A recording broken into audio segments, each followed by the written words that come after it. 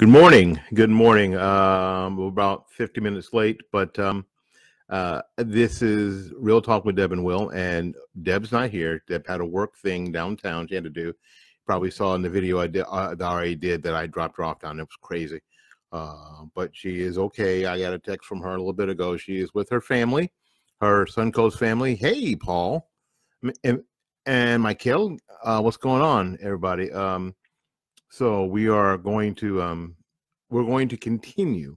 The fact of the matter is that we have the Debbie anyway has viewers that are loyal, that expect a program. So we're going to continue to do just that. What's up, T Briggs? What's up, man?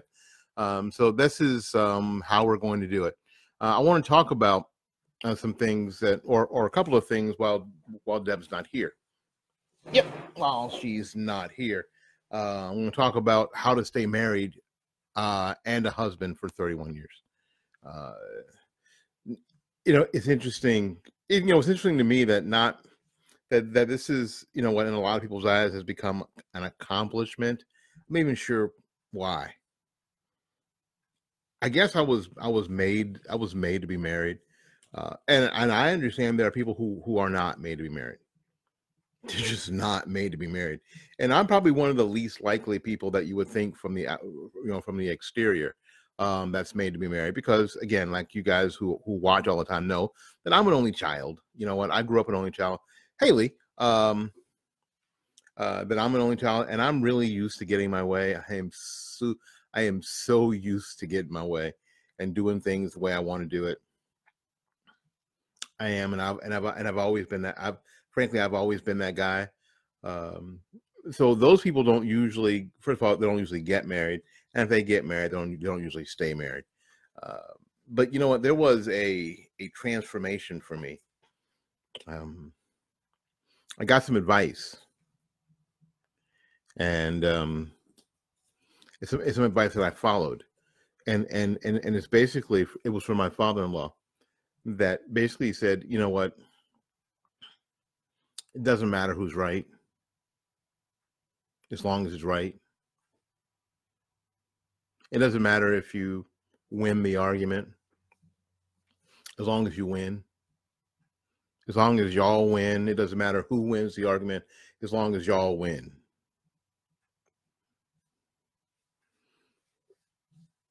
And my own, and I've done videos of what my childhood was like with my parents, so you can check those out. I'm going to post those in the in the things.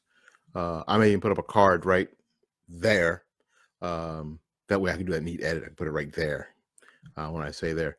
You might even I watched the video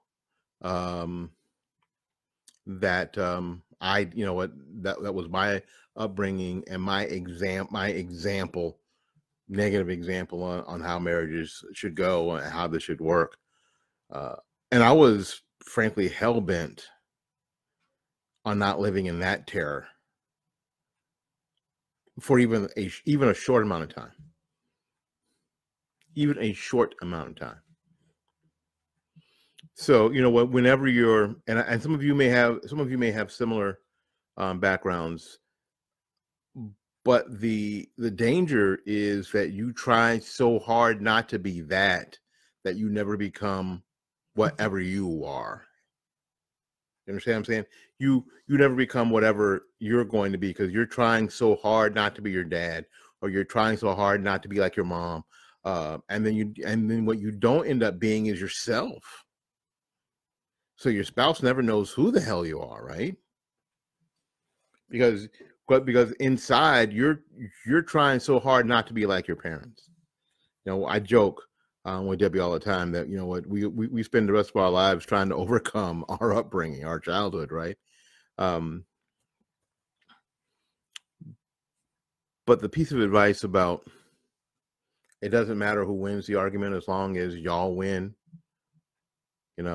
It doesn't matter as long as you win. It doesn't matter who's right as long as it's right. It was very, very helpful to me, because that allowed me the freedom. Hey, Cindy. That allowed me the freedom to take a little pressure off me, right? Not that I don't think things are important.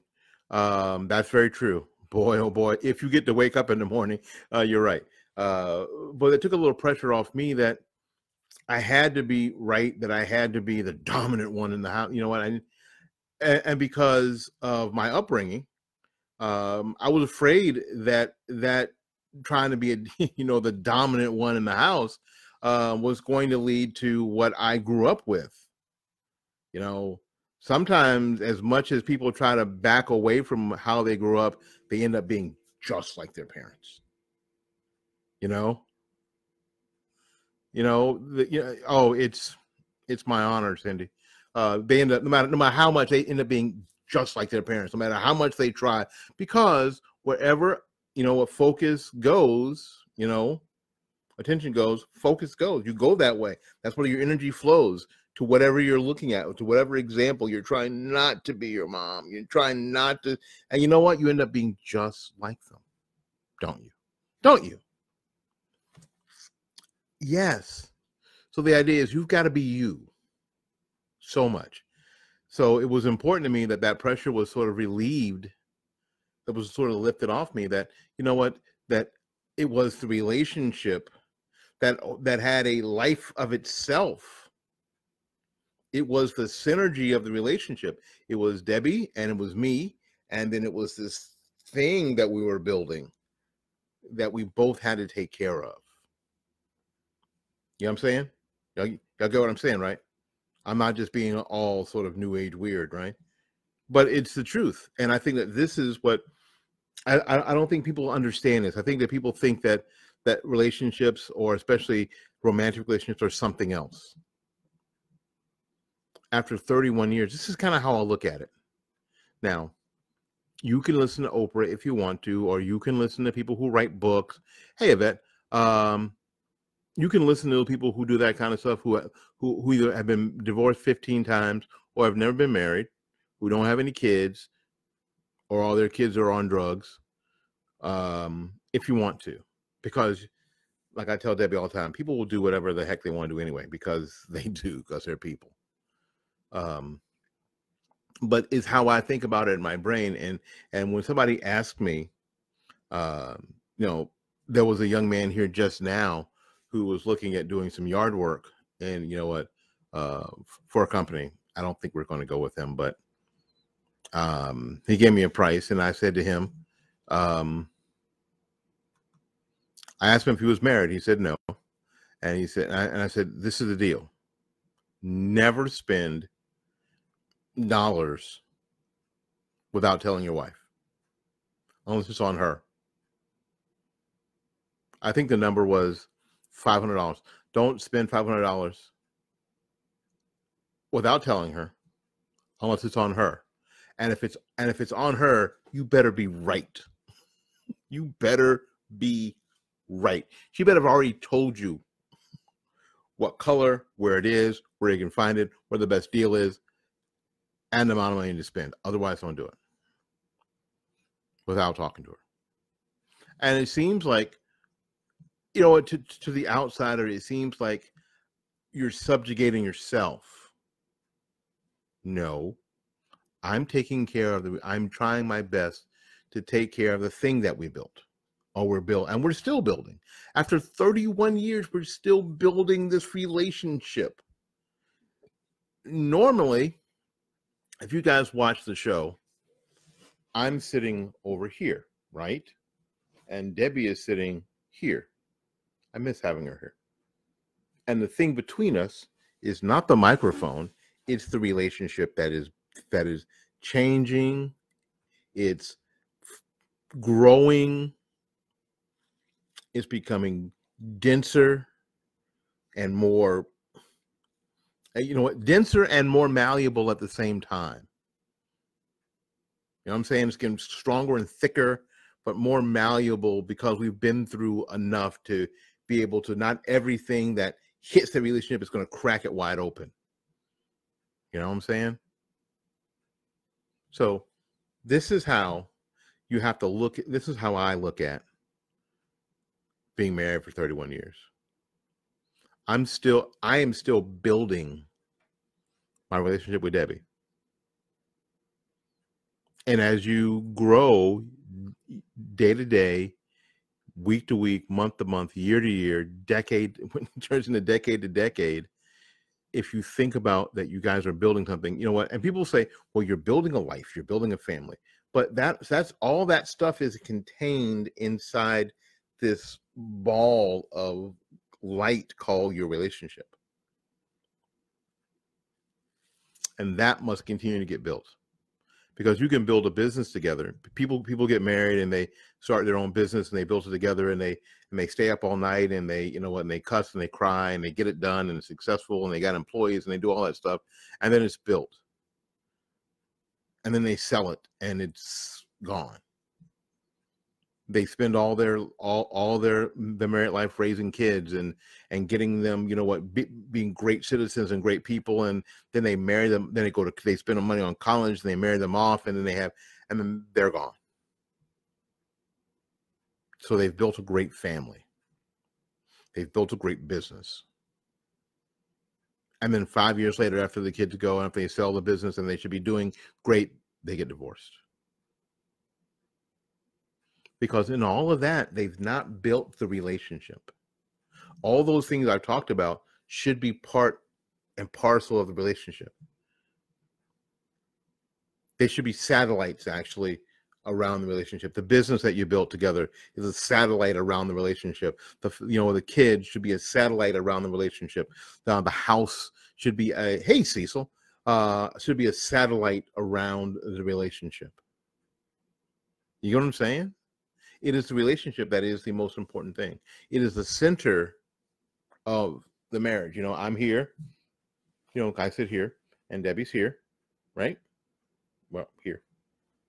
I don't know. I can't do it right now. Here, in between us is this relationship. That's what we're building.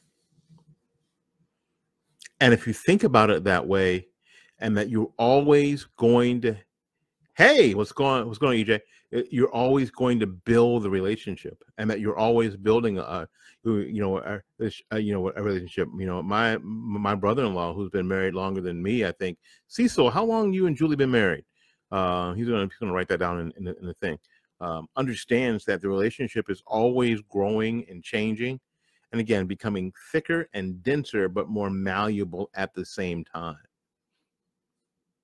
You know, when you're just getting married, your relationship may be like bone china. It's pretty, it's shiny, but it chips easily if you're not super careful with it, right? Not that as you get older, you're not as careful with it, but you know what? As it gets older, it gets more dense and harder to damage. Now, you can still screw it up. People do all the time. But I think people screw it up because they've not taken care of the core of it. You know what? I was watching Last Man Standing. Anybody watch Last Man Standing? I love that show. I just do.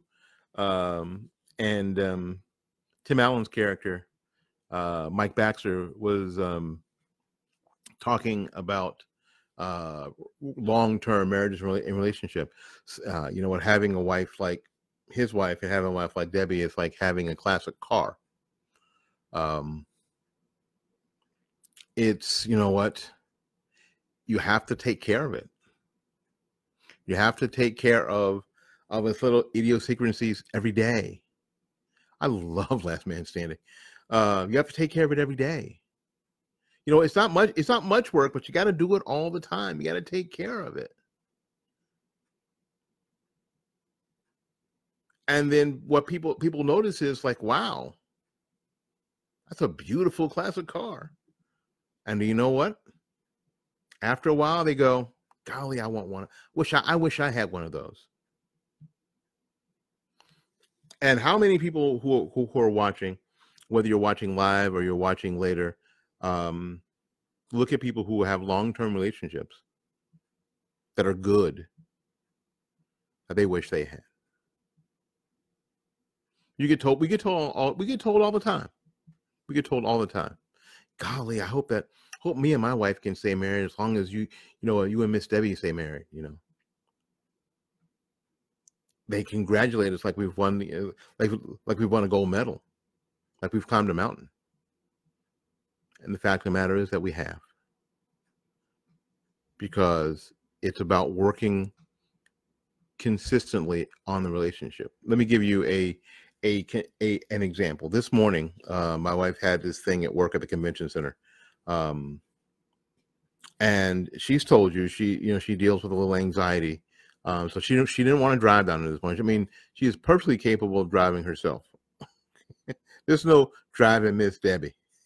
That's got to happen at this point in her life. It doesn't. My wife is perfectly capable of doing whatever the heck she wants to do. That's exactly right, Cindy. People don't want to put in the work. People don't think there should be any work. I think that's part of the new narrative, that there shouldn't be any work. It should be easy. Nothing worth having is easy. But anyway, so she asked me last week if I would drive her downtown, because driving downtown is horrendous, and it's worse than ever. It's worse than I thought. And I got a video.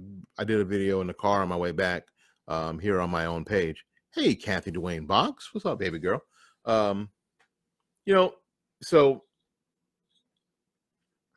anyway, so she's perfectly capable of driving herself, but and she's talked to you about this, she suffers sometimes with a little anxiety. She would rather be driven in those situations. And I could have slept. I could have slept because I was up late working on the YouTube channel.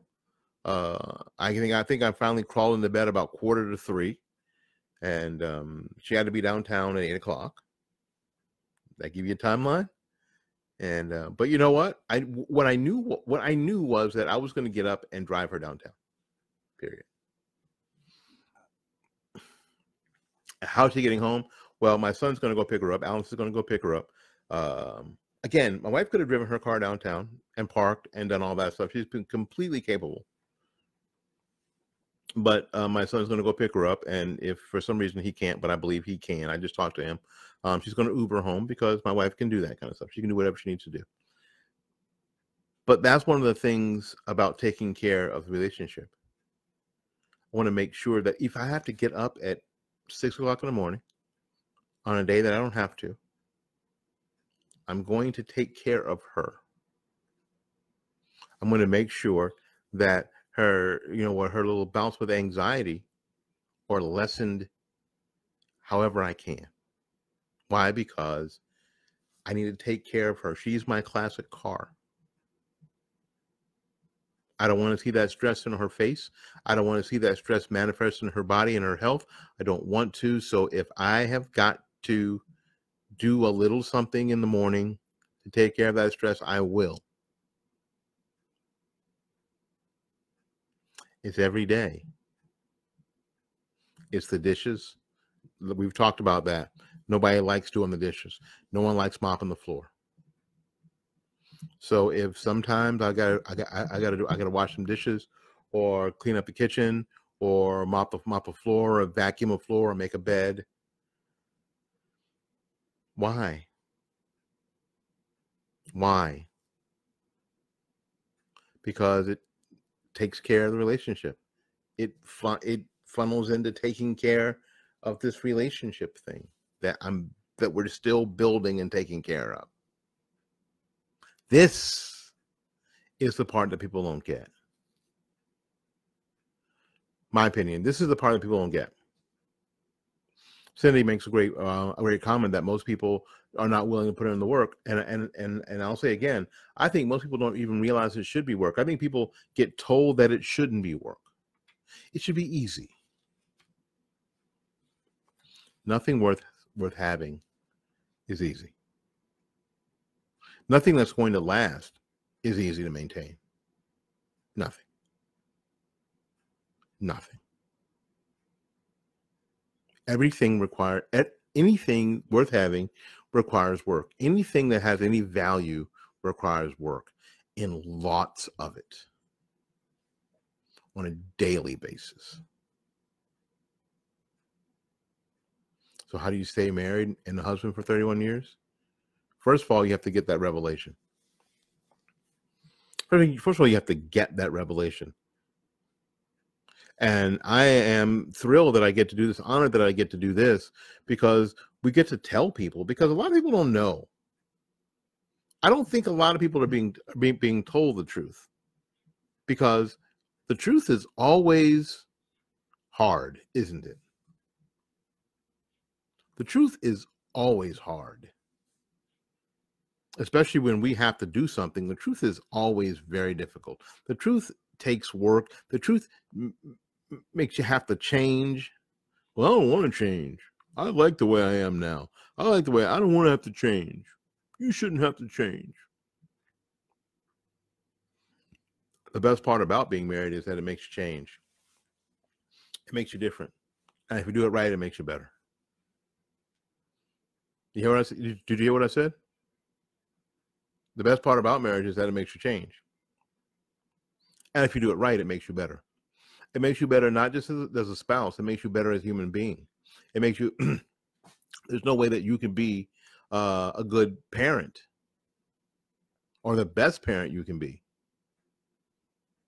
if your spousal relationship isn't good. Now, I'm not throwing rocks at single parents. I'm not. My mom, for the most part, because again, my childhood was such as it was, acted as a single parent. I think she did the very best she could do with the tools that she had available to her and the resources that she had available to her. And I think most people do. Most people who are caught in those situations do. Everybody's going full speed. Everybody's, in fifth gear, going as fast as they can and hard as they can with whatever tools they have. Some people are driving Ferraris. Some of us are driving Pintos, 74 Pintos, 74 Pinto station wagons. Some of us are doing the best we can, right? So I don't look back, as bad as that was, I don't look back at my parents. I don't look back at my father and go, you know what? Every time I screw up, this is your fault because you didn't give me the right example. I ain't got time for that. I ain't got time for blaming him for everything. I'm 58. I'll be 59 in September. And at this point, I should have learned some things on my own. And praise the Lord, I have. I have learned some things on my own. Let's see, what time is it? Okay, so we're going to, So I talk about the relationship, and it's kind of like a sphere. You can see I'm doing this thing like a sphere that I'm building, that Debbie and I are building together. And we continue to build it after 31 years, and our son has grown. We are in the, I don't want to say the twilight of our careers, but we're not the kids who are fighting and scrapping to get to the next thing at this point in our careers. That's not who we are. That's not what we're doing. We're not cruising yet on the slopes, but we're not. We're not in there every day throwing punches to get to the next level in our careers. That's not who we are right now. That's not what we're doing. But what we are doing is this. What we are doing is taking this time where we don't have the same pressure. Excuse me, making sure Deb is not trying to get a hold of me. Where we don't have the same pressures as we did before to work on us. That's why we do this show together. And that's why we do a lot more with each other together. We probably talk more about important stuff in our relationship now than we ever had before. And it's cool because we both know more. So it makes it easier, right? So we're still, so that's how I know that this relationship thing is still growing and changing and building. Now, I'm going to spend a minute or so talking about what's at the core of that relationship. Some people put all sorts of things at the core of the relationship. People put looks, money, success at the core of the relationship. What needs to be at the core of your relationship is Christ. There isn't a better core to build on as far as Debbie and I is concerned than Christ. There's no better core to build on. Because that core, the core of Christ, is so dense. And now let me be a science. Can I be a science nerd for a minute? Well, of course I can be a science nerd for a minute because nobody here to stop me. In space, you have things like black holes, you have planets, and because of the density of their of a planet, of the Earth, what happens is that it's so big and so dense that it has its.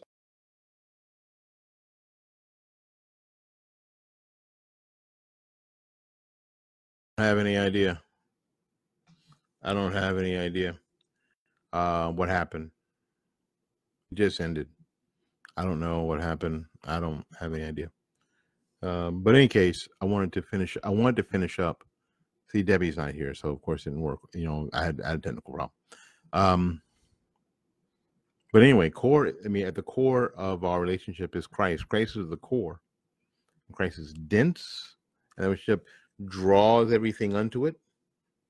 So it's firm and keeps everything in the proper orbit. So that's how it's done. And if you can do that, again, if you're not married yet and you're looking to be married, then that's something you have to consider. First thing you have to consider. If you've been married a little bit and you're wondering if you're going to be married a lot of bit for a long term, if you're married for a small amount of time, and you'd like to be married for a longer amount of time, and you've seen your friends and people that get divorced, and you don't want to. This is something that you have to consider. Something that I think that you should consider for sure. And if you've been married a while, 20 years or so, and you think that maybe things are in not the right shape or things aren't as good as they should be, consider what's at the core of your relationship. Consider what's orbiting and what should be orbiting a relationship, and is it at the right level? Is it bashing into your relationship and causing problems? Kids, work, sex, whatever. Is it? Do you have? Are things orbiting your relationship as they should be? That's really the key.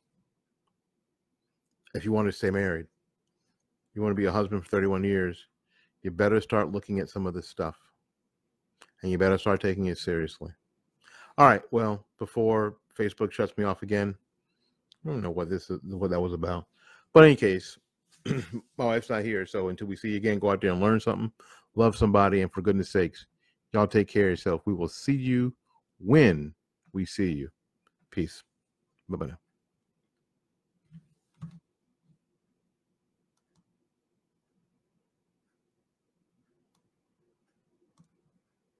That's great. How I can't get it to quit. It quit on its own before. Now I can't get it to stop. Nice.